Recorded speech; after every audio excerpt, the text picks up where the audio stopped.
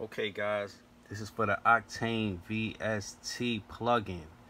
At first I could not get this to work, so if everybody having trouble with getting this to work once it's downloaded, then it's something you have to do.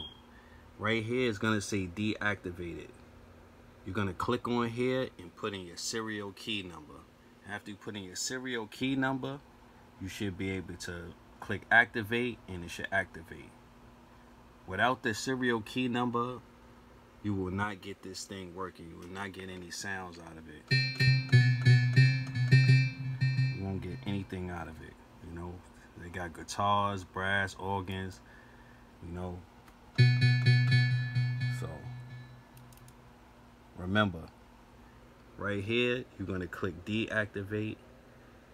And once you click that, you'll put in your serial key number that they gave you, that they sent you with the link. Once you do that, click OK, and you'll be able to get sound out.